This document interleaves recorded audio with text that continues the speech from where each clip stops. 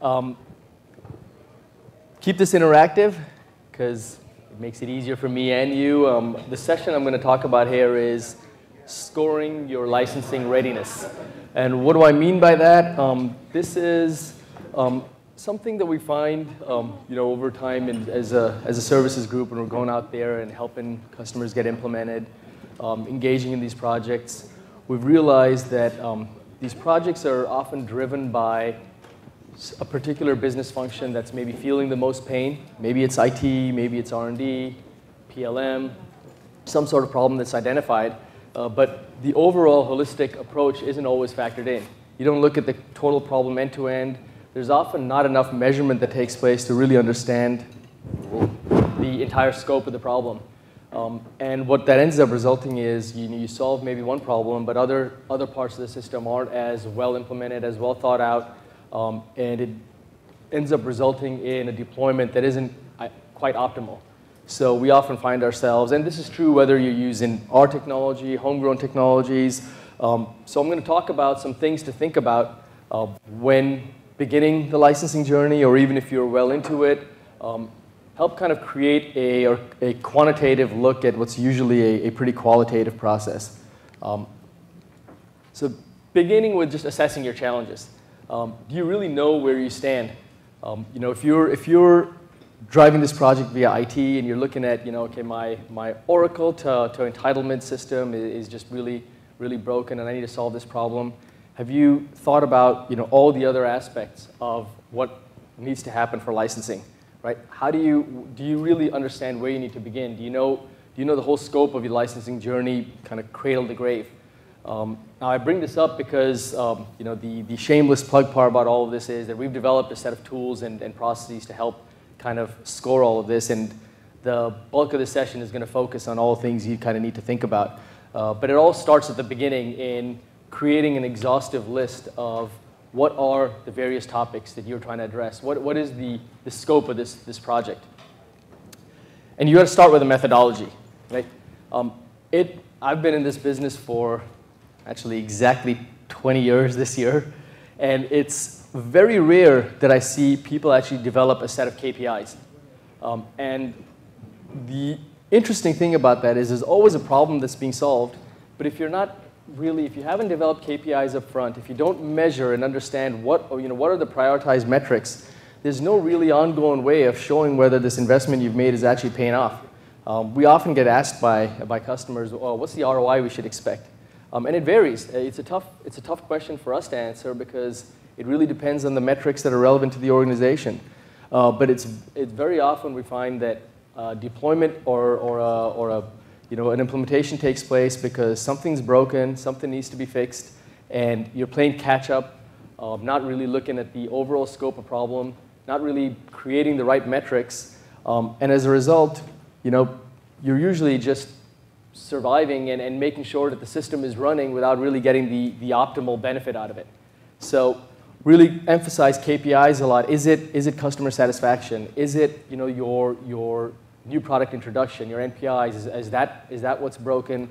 The answer is going to be all of the above, but there's a different priority depending on what drives your organization. Are you trying to just be easier to do business with?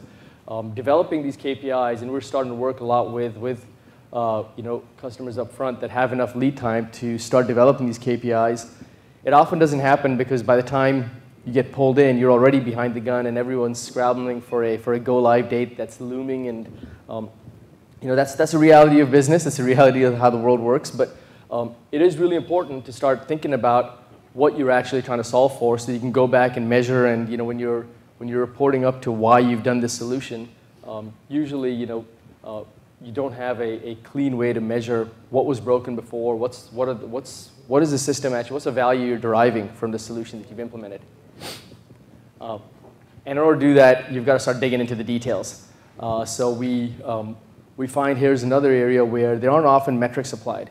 We often hear, we've got lots of key generators, we do a lot of things manually, but we don't often find customers tabulating and putting kind of metrics behind all of this. Okay, I've got 45 key generators.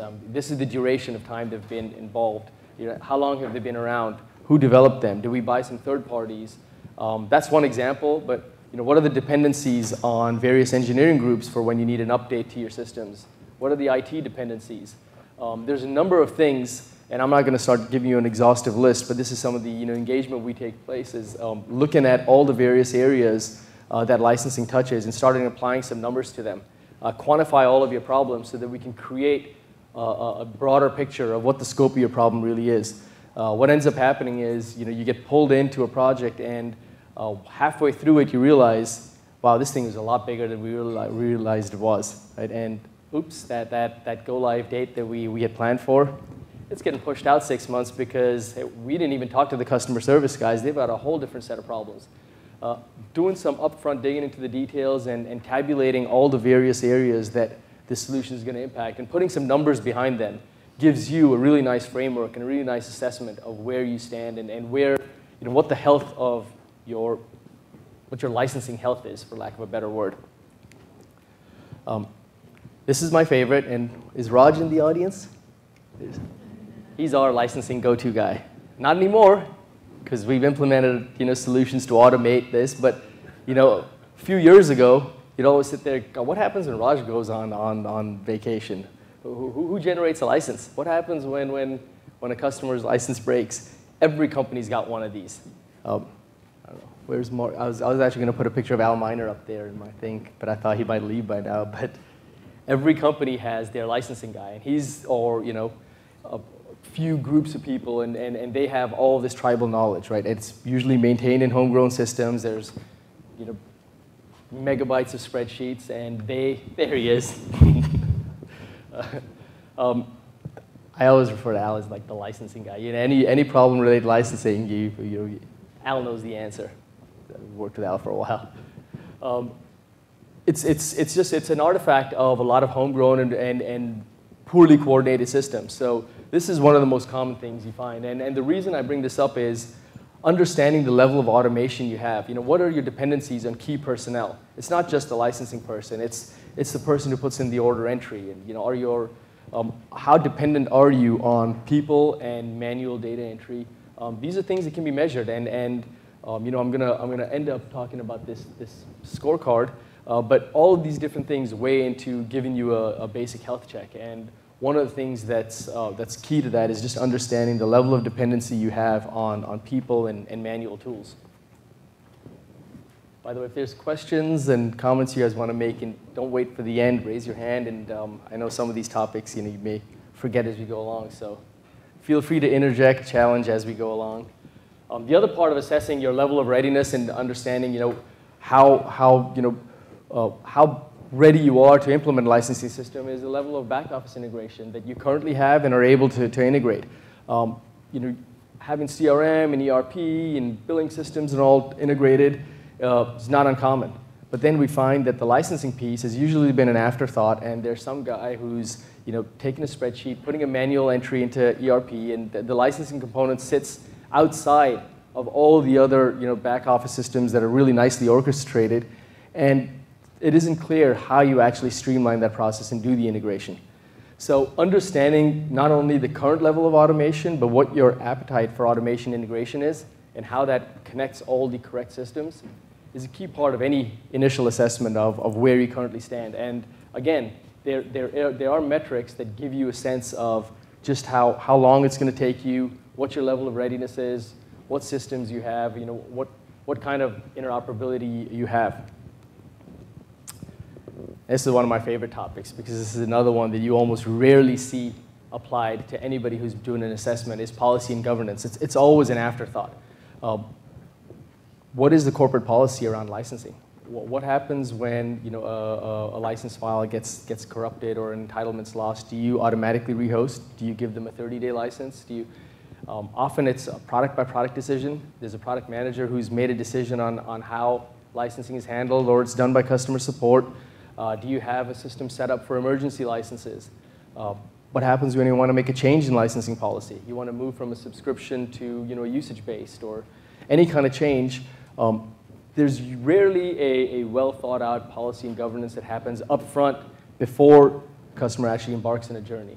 I don't know if folks that are in here who are either looking at licensing technologies or integrating can comment on this, but I'm guessing that there hasn't been a lot of time spent on policy and governance. Who's the person who's actually going to, or is there a body that's going to make key decisions related to licensing, relating to changes? What's the customer experience going to be? All of those aspects, they are what's going to, the policy and governance are what's going to sort of be critical to the long-term success. It's everything that happens once you go live. How does this product get maintained? How does it not become as cumbersome as the manual systems that you're trying to replace anyway?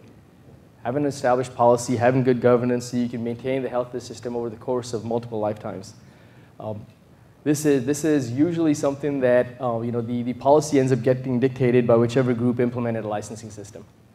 And that's not always the right group, the right set of people to define policy. It ends up going back to that licensing guy. And so the licensing guy becomes a policy guy. And it doesn't always reflect what the company's trying to do long term. So when we hear, and we're hearing it increasingly often, right? Customers saying, we want to be easier to do business with. Everything now is about simplifying the user experience. These are areas that make companies difficult to do business with because there isn't consistency around your licensing policy. The processes aren't streamlined. As a result, everything else may work, but without a well thought out and well defined licensing policy, you're creating a lot of unnecessary harm that ends up getting blamed on the technology, whereas it's usually more of a business process issue.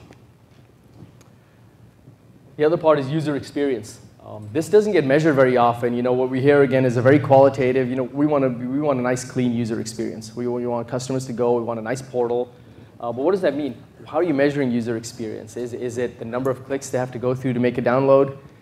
Is it, we've seen customers implement customer satisfaction surveys very effectively. I think last year or a year ago before that, we showed the HP chart that showed their customer satisfaction go from, I think, 50-something% to 80+% after implementing a portal. And of course, we were thrilled about that because we developed and implemented the portal. But that was one of the areas where it was very clear what the metric was, right? They had a very clear way of measuring before and after, and it was all about seeing that curve go up. But a user experience is going to vary depending on who your customers are, what's your industry, what's your business. But we very rarely see an actual sort of data being applied here, metrics being derived, a consideration around what defines a simple user experience. But every single customer wants it. Again, typically what happens is, let's get this stuff all working, and then we'll just develop a nice-looking portal. And there's more to a user experience than just having a portal that looks good, and it's a key part of it. But that's not what necessarily means a good user experience. So there's metrics that need to be applied here. You need to think about what it takes to actually quantify a good user experience, and then factor that into, again, it's all coming back to how ready are you, and what is your current kind of licensing score, so to speak. How optimized are you? Where are the areas you need to improve? Product insight and analysis. I know this is probably a topic that's near and dear to a lot of our PMs. When we look at our technologies, we're thinking about all of these incredible source of information that you can derive out of licensing. Customers are excited about it as well. I can understand how many features are being used. I can understand which feature I should monetize. I'm going to give trials. What ends up happening is you're scrambling just to keep these systems up and running because licensing, you haven't given enough thought into how you're going to measure all of this. So what we end up seeing is the licensing is all in place, and it ends up being used just to either enforce or control the software, but you haven't put in the systems in place to really capture that data, use that data, incorporate that data into your systems. It's a treasure trove of information that's just lying out there in the wild, usually at your end user site, and it's not being incorporated. The technologies are all there. The systems aren't put in place because this part usually isn't factored in. It's hard enough already. What we find is it's hard enough to get the R&D teams to align with the IT teams, to align with the operations teams. Comes back to not having all of the policy and governance set up as well. But not a lot of thought goes into how this is going to happen. Everybody says they want it. There's really not a lot of ownership around who's going to be the person that dictates how licensing is going to get integrated, how it's going to get actually rolled out, and then how the data is actually going to come back into your systems to feed an ongoing experience. I bring it up here because measuring and understanding how much insight you're getting today will give you sort of an idea of if you're trying to get to a better stage, right? Start creating that measurement so you can go back down the road and again make that assessment on how much has improved. Have you swapped a homegrown with a third party, but you're really just, if you're getting the same results, you've made a lot of investment without a lot of return. I might do it on time. Okay. So scoring the business, this is the whole, measure twice, cut once. I'm terrible at this, by the way. I'm not the handiest guy in the world. If you go to my house and you take and remove any painting, you'll find 3 or 4 holes in the wall, and with constant reminders from my wife of, why don't you just figure out where you want to hang the thing first? Luckily, I do it a little bit better at work. We spend a lot of time helping customers measure and score their business. So the idea and everything I've been talking about here so far has all been around creating the right set of data that makes sense for your business, and working with whether it's one of the big consulting companies. We offer this as a consultancy where you come in there and understand the overall scope of the problem, put in the right metrics, put in the right measurement, figure out what you're solving for, not just technically and process-wise, but let's get those metrics in place so that you can go back downstream and actually start understanding where has my investment paid off? Where are areas that I'm scoring? I implemented the system. This is great. I attended licensing live. I'm sold. EMS is in production. 2 years down the road, you've got the exact same score. Something didn't go right. Either we didn't do something right or you guys didn't do something right. But that's not an ideal outcome, and that's what we're trying to work against, right? We're trying to figure out up front, what are we trying to solve for? We want to put some metrics behind it. So we're giving you some tools and some ability to go back and understand how much the health of your business has improved. If it's a combination of increased revenue, better user experience, being simpler to do business with, let's start putting metrics behind these, and let's start build the processes in place to help measure that, so you can understand how much your systems are improving as a result of the right. Are you using the right technologies? Do you have the right processes in place? You can't really answer those questions if all of the knowledge is kind of sitting as tribal knowledge with a few people in the organization who are tasked with, this licensing job because nobody else wanted to deal with this magnitude of a problem. It has to be a corporate initiative. Finally, part of this entire kind of readiness, and this is a little bit different from the measurement part, but worth noting, we're seeing this more and more. Everyone's kind of been driven by this whole notion of an app store experience. We're finding companies that are as far removed from anything close to consumer coming to us and saying, we want to sell software, we want an app store experience. We're talking about storage device vendors that are selling. This is boring stuff, right? They're selling data storage, and they're saying, hey, we want to create all these peripheral tools that add value, because when somebody buys our storage, these big data storage servers, they sit around and rack for 5-10 years, and we built the system so well you don't need more of them, so we need to figure out more stuff to sell. So everyone is trying to add more value in the software. If you're not making that software easily accessible, if you're not monetizing that software appropriately, if you haven't sort of thought through how you want to measure the level of software monetization sort of efficiency you want to reach, you're not really, you're never really setting a target for what you want to achieve. What you end up doing is you end up replacing a third party with a build. It's a build versus buy decision, but the overall value that you're getting out of your system hasn't fully been realized.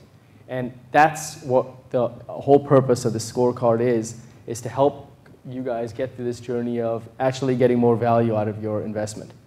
So I'll give a shameless plug here to the best practices methodology and scorecard we've developed. I think it's in your app. Is that right, Marcy? Yes. There's a link in the app to it. This is a relatively high-level one.